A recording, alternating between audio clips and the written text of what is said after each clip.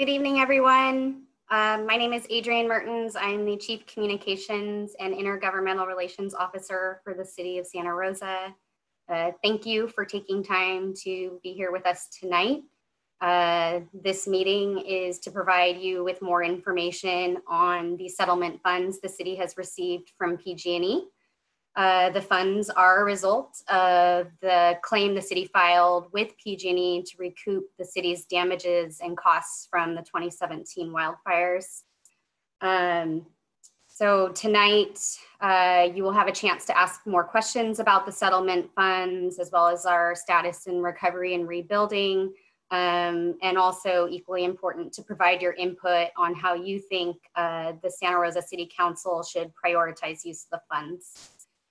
So for the agenda this evening, I am going to go through a few housekeeping items. I will introduce our panelists, and then I'm going to turn it over for the background presentation that will provide more information on the settlement funds. We'll provide a status update on our recovery and rebuilding projects, including the ones that remain unfunded. And we'll also give a quick overview of the additional unmet needs that have been identified in Santa Rosa. So for housekeeping items, as community members do join this meeting, you will be participating as an attendee. Your microphone and your camera are both off and muted. Only today's panelists will be viewed during the meeting.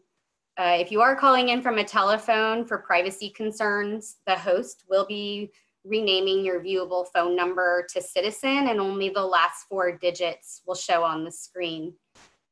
Once our presentation of the background information concludes, we will open for Q&A and for input. At that time, I will ask you to raise your hand in Zoom, and our Zoom host, who I will introduce in just a moment, will move one by one down the list of attendees with their hands raised. And once you have asked your question and shared your input, the Zoom host will lower your hand. So now I'll introduce our staff that are participating this evening. So first we have Alan Alton, our interim Chief Financial Officer from our finance department. Alan will be providing the background presentation. Then we have our Assistant City Manager and Director of Transportation and Public Works, Jason Nutt. And from the fire department, we have Fire Chief Tony Gosner, our Fire Marshal Scott Moon, and our Assistant Fire Marshal Paul Lowenthal. And then from our Housing and Community Services department, we have our Director Dave Gwine. And then our 2 hosts who are assisting us tonight, our Zoom hosts, are Tricia Mason, who will coordinate the question and answer part and public input part of the meeting. And then we have Elisa Rawson, who is taking all of the notes and collecting the input that is provided tonight. So without further ado, I will turn it over to Alan to begin his presentation. And we'll give our host just a moment to do that transition. Thanks, Adrienne. All right, so welcome everybody who's here. As Adrienne said, this is our first community meeting and a kickoff of our collecting public input on the use of our settlement money from PG&E. So the next slide, please.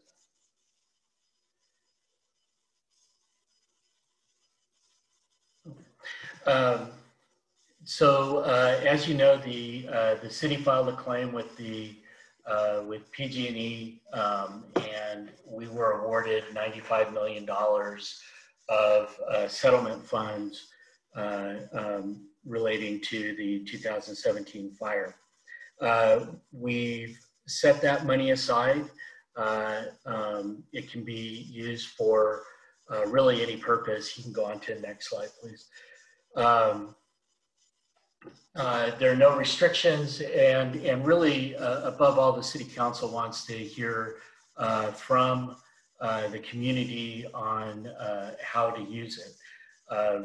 You know, again, with no restrictions, that leaves a lot open, but clearly building up our fire resiliency is a direct nexus to the why we received the funds, and there are a number of unmet needs that are in that area. And so with the next slide, we'll get into those.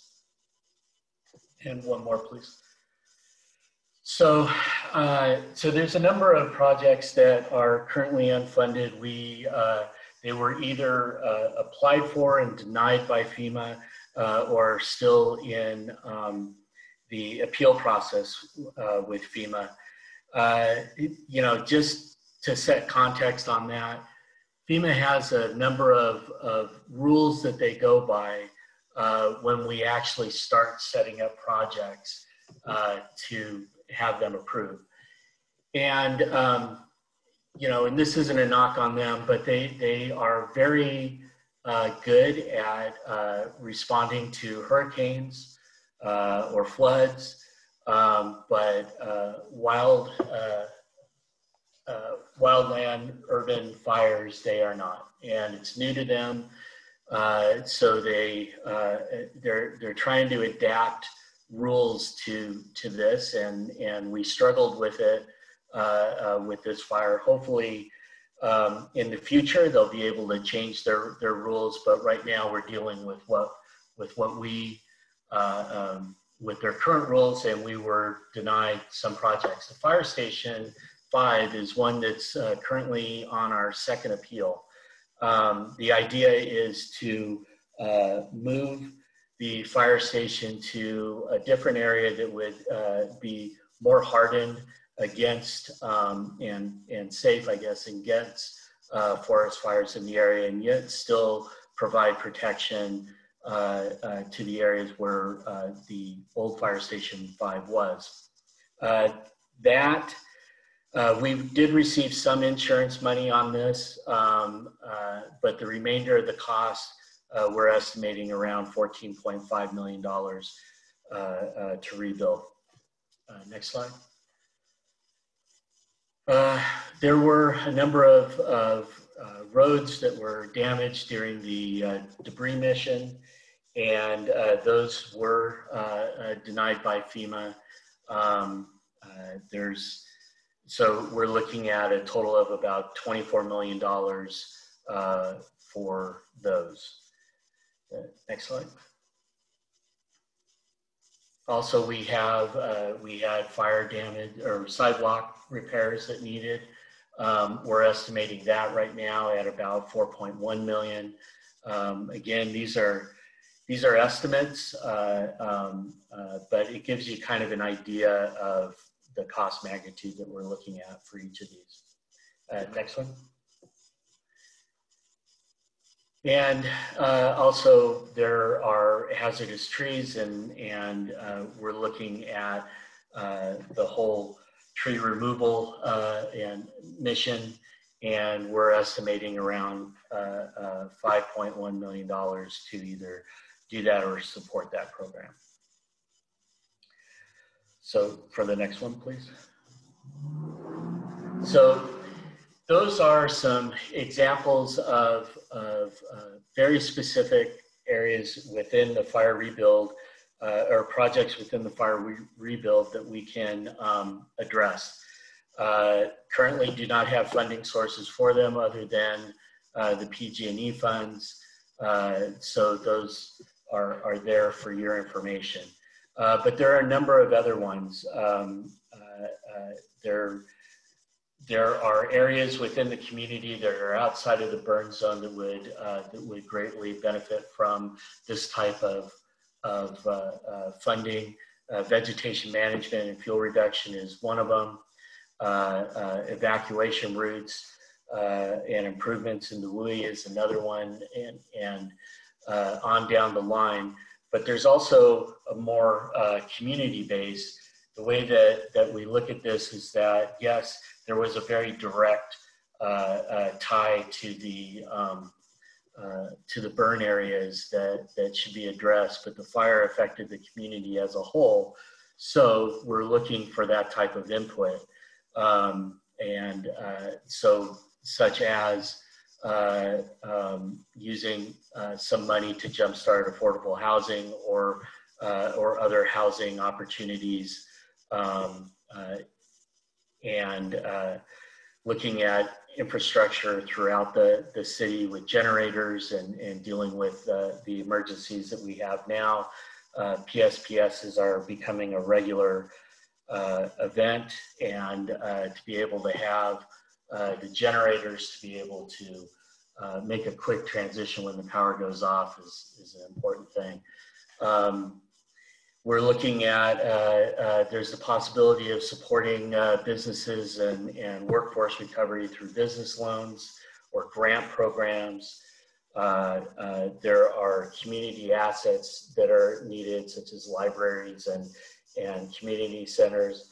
There are homeless services, road repairs that are outside of the recovery area, and park improvements and broadband internet. All of those types of things meet a number of community needs as well as the fire area needs.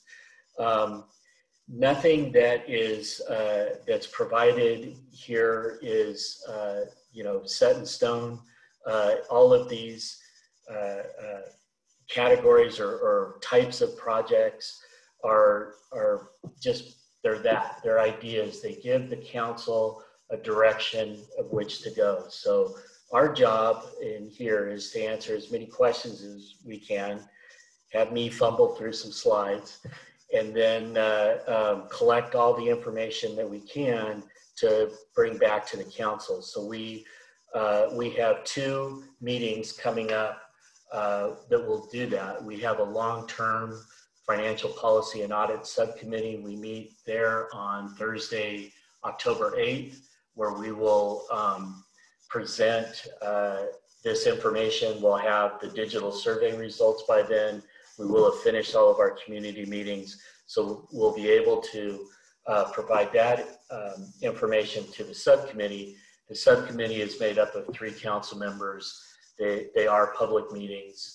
And then on the 27th, we'll be in front of the full council with probably a more detailed report out on all of this information.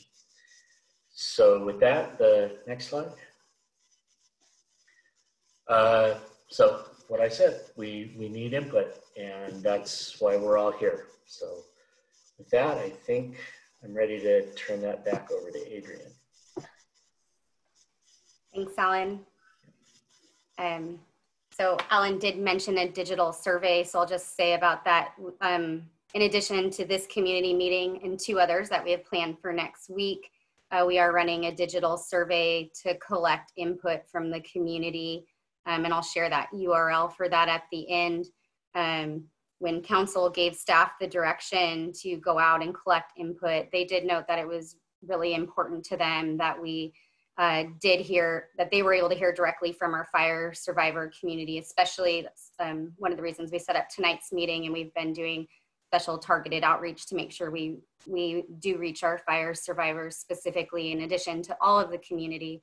So I just wanted to note that before we open it up for Q&A and input. And I'm going to give Tricia a chance now to get us transitioned into that portion of the meeting. But this is a time to ask any questions. We've asked all the panelists that are here to participate tonight, should there be questions for their areas. And this is also a time to voice your input and how you feel council should prioritize funding. Talk about specific projects or ideas that you have. And again, we have one of our Zoom co-hosts, Elisa, taking notes on everything that you'll be sharing with us so that we can compile those into our report for council. All right, so Tricia, I'll let you take it from here.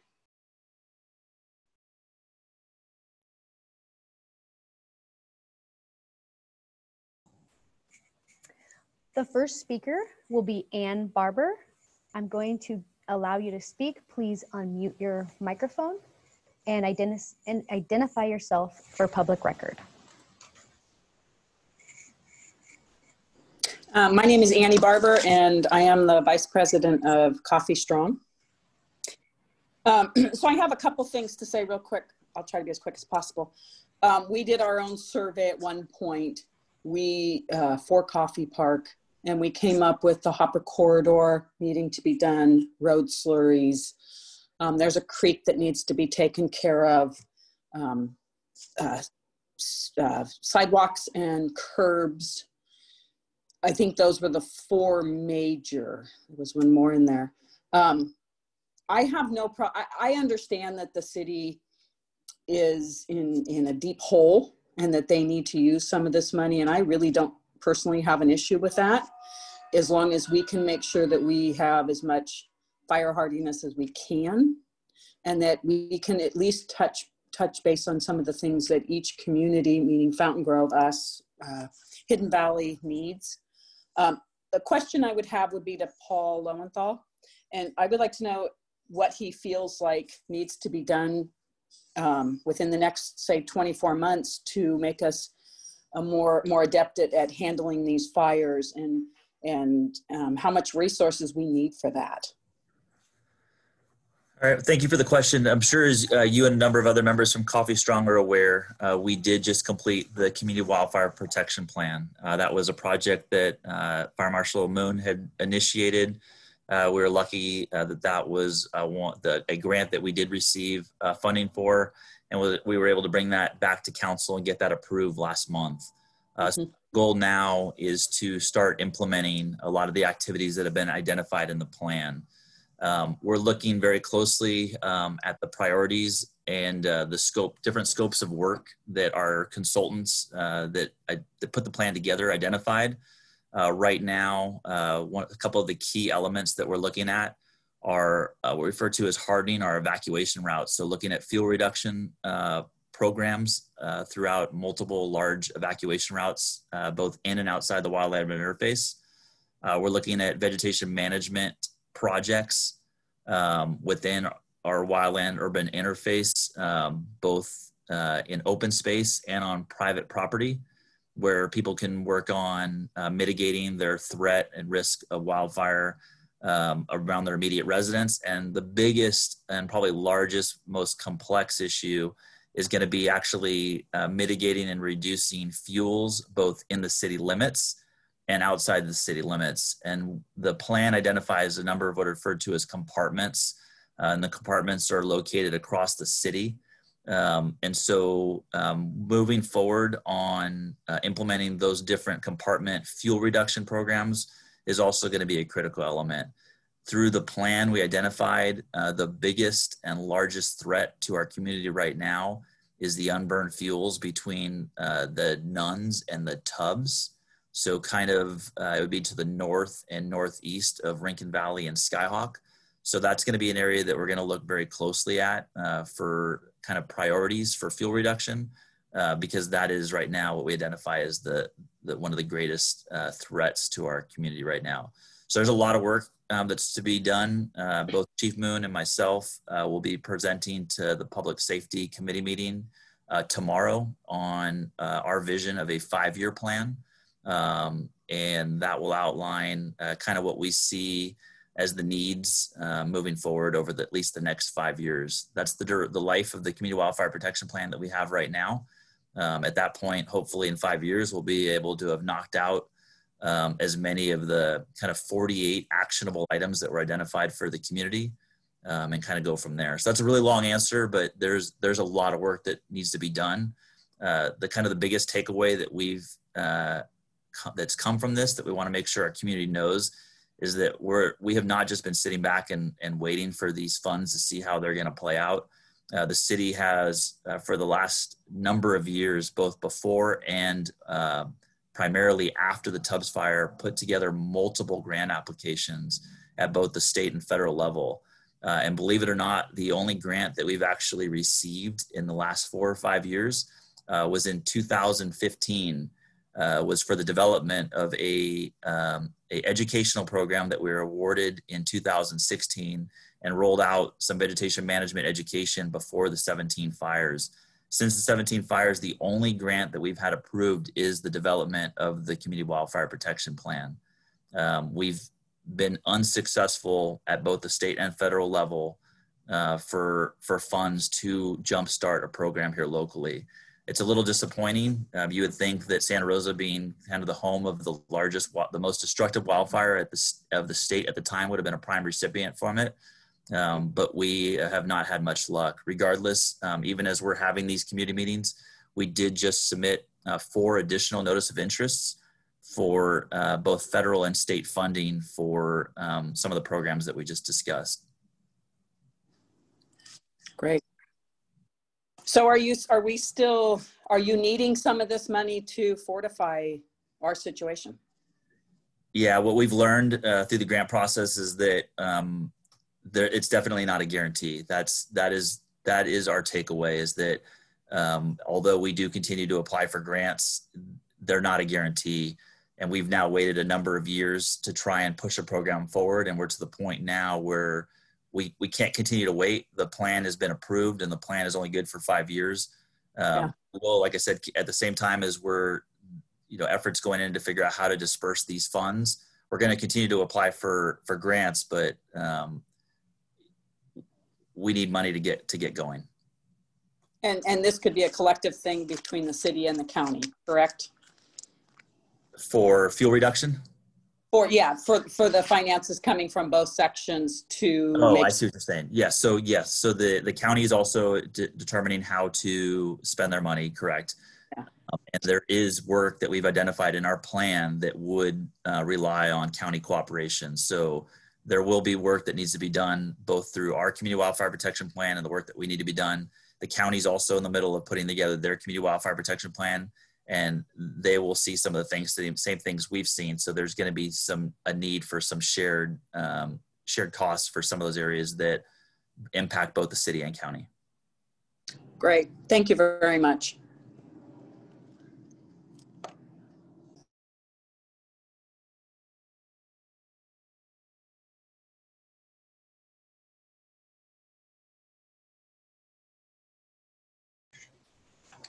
Okay, Jeff, you're going to be the next speaker, followed by Steve. Please unmute your microphone and identify yourself for public record. Yeah, my name is Jeff O'Krecki. Live in Coffey Park. I'm the founder of Coffee Strong. Thank you guys for taking your time to hear us out and ask us our opinions. It actually means a lot to be involved in a process like this. So to kind of piggyback off of what Annie had said, the things that were important to us and important to our community, we did receive hundreds of responses to the survey that we put out, and it was a part of the communication we sent in to council members and to city staff. So I'm sure you could probably dig that up word for word if you guys wanted to. But some of the major things that we wanted to do were hopper corridor, redo that, miscellaneous street repairs. That's primarily because of the burn scars, and even without the burn scars, the PCI status of those is fairly low over in Coffey Park. And then you put the burn scars on top of it, and it not only looks horrible, but it's not great condition either. We also want to do the miscellaneous curb repair from wherever FEMA or whomever else drove over something and broke it. Possibly we had discussions about some sort of reimbursement process for those that didn't want to wait. This is 3 years now, but took money out of their insurance to repair their sidewalks and streets for stuff that was already damaged. And then also Piner Creek mitigation. It's pretty bad, pretty overgrown. We'd like to see some of that, reduced down, as it's the closest, I guess would be kind of fuels to us, but it borders the entire east side of our neighborhood. So if we could get something like that going, that'd be great. I'm all for the evac routes and the tree mitigation and the taking out the trees and the vegetation management. I think that's all great stuff. But my overarching concern is, in this presentation that we just had was, and while I appreciate it, is a safer and more resilient community. But to get safer from something, you have to start at a net zero. It's not like you take away everything and then you know, you get to a net 90% and it's automatically safer. It's, you got to get to a net 0 and then move forward to make it safer and make it whole. And that's what Coffey Strong and myself want us to do, is to try to fix these things that are still outstanding and also use the funds to help make us safer and stronger going forward.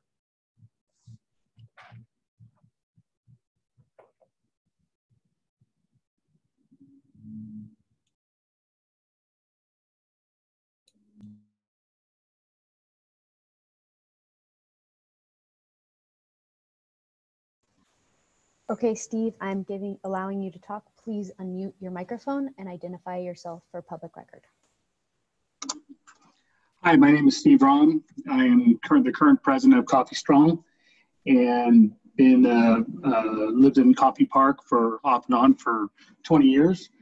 My main purpose for speaking today is just to recognize that, however, there's a lot of things in the city that needs to be funded.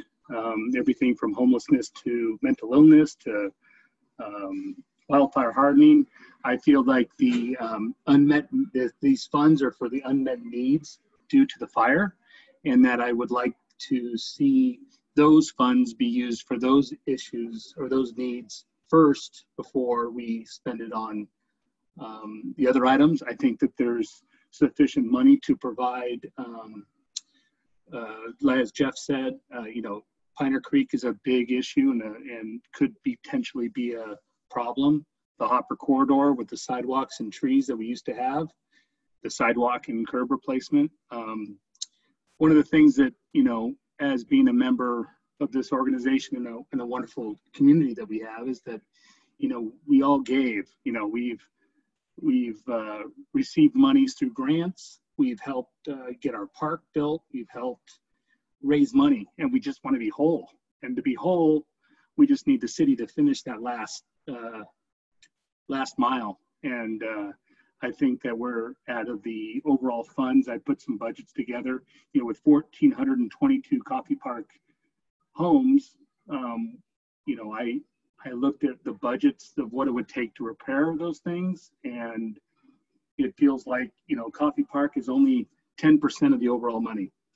And if we could get whole, you know, those other funds could be used for the amazing effort that all the city workers have to figure out to spend that money. Everything from general fund, like I said, to city expenses.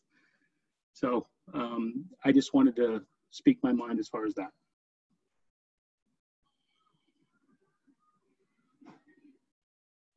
That's all I got. Thank you, Steve. At this time, if you have any questions or comments, please raise your hand. I am seeing no hands raised at this time.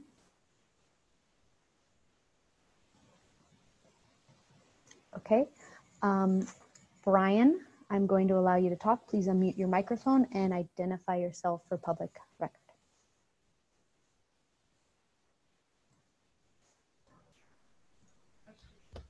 Hi, I just got a new microphone. Can you hear me? Yes, I can hear you. Thank you.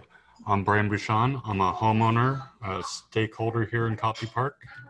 I've been working on a few projects, and the only one I'm really going to discuss is the sidewalk on San Miguel. I'd worked with Jason Nutt, and he put me in touch with Rob Sprinkle on that, and I appreciate that, Jason. Thank you. Last year, we were able to do the north side of San Miguel and fix those berms and get that safe for the students to travel to Schaefer School. The south side, where everyone actually walks, is currently still undone. They have berms that have been pushed by various trucks, FEMA trucks and all that, making it unsafe on the south side for kids and pedestrians of all sorts to walk to school, walk down to the school to use the fields there.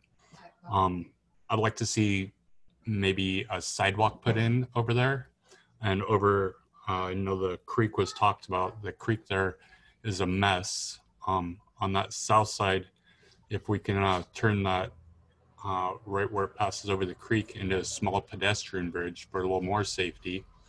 One example is I watched an elderly gentleman walking across that area, which the walkway is about 1.5 feet to walk. And one of the larger trucks' mirror hit him in the back of the head. So it's really not a safe area for pedestrians, much less our children walking to school. That'd be a good thing, I think, to get addressed, as well as fixing up Coffey Creek. It looks horrible. And Paul, you just talked about fuel reduction. Well, that's a mess of weeds that's not being addressed and burned trees all the way down. I don't really have anything else, but thank you for your time today. And thank you for putting this on. Thank you, Brian.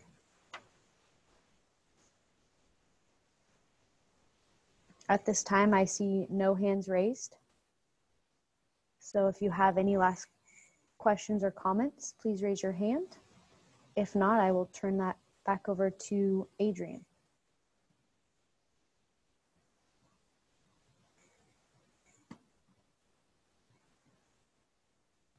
At this time, there's no hands raised.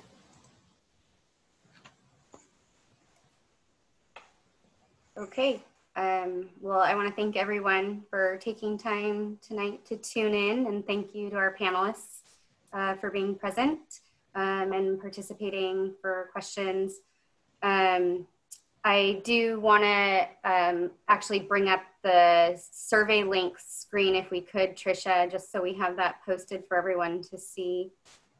So this is actually a URL to our project information page, so you can get more background information on the settlement funds.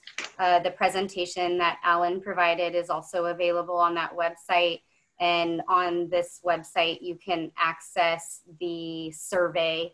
And I encourage all of you to take it if you haven't, and please share it with your neighbors and others so that they can also take it too. You have until through October 4th to complete the survey, and after that we'll be closing it so we can spend time compiling all of the results and putting the data together into a report for council. And Alan did mention those 2 upcoming public meetings where city council members will be considering all of the input received. The first, again, was on October 8th. That's the long-term financial policy and audit council subcommittee meeting, and then the October 27th regular city council meeting. And information on both of those meetings is also posted on that website. And that's all I have. So I just want to thank everyone again for joining us, and we will have the information posted sometime in October, all of the survey data once it's made public, so you can view that as well. Thank you for your time. Adrian, I'm sorry, one person is raising their hand now, and all right. I will allow you to talk, Anne, if you could unmute your microphone. I just wanted to say that as Coffey Strong, we really appreciate the fact that you made sure that we knew about this meeting. I'm almost embarrassed that nobody else took an interest, but if there's any meetings in the future, we still would like to hear from you, and we appreciate all of your time that you're putting into this. Thank you. No problem, and thank you for that comment. And just to say, because there isn't representation here tonight, doesn't mean people haven't participated in the survey. We are actually seeing really good participation. We have a few thousand survey responses. And certainly Coffey Park and residents are represented in that. And Adrian, now Pamela has raised her hand. Okay. So I will allow you to talk, Pamela, if you could unmute your microphone and identify yourself for public record.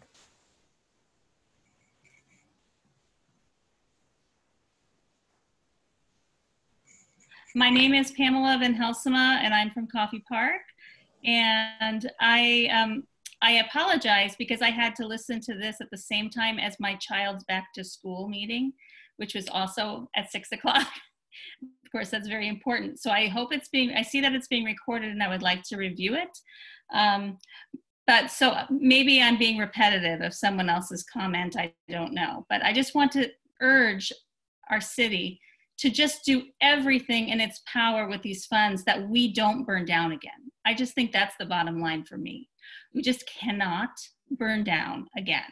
So if that means beefing up our fire force, if that means every bit of fire mitigation by taking down weeds, or making sure there's enough water, whatever it is, we just have to make it so it's not constantly at threat of being burned down. As simple as that. Thank you, Pamela.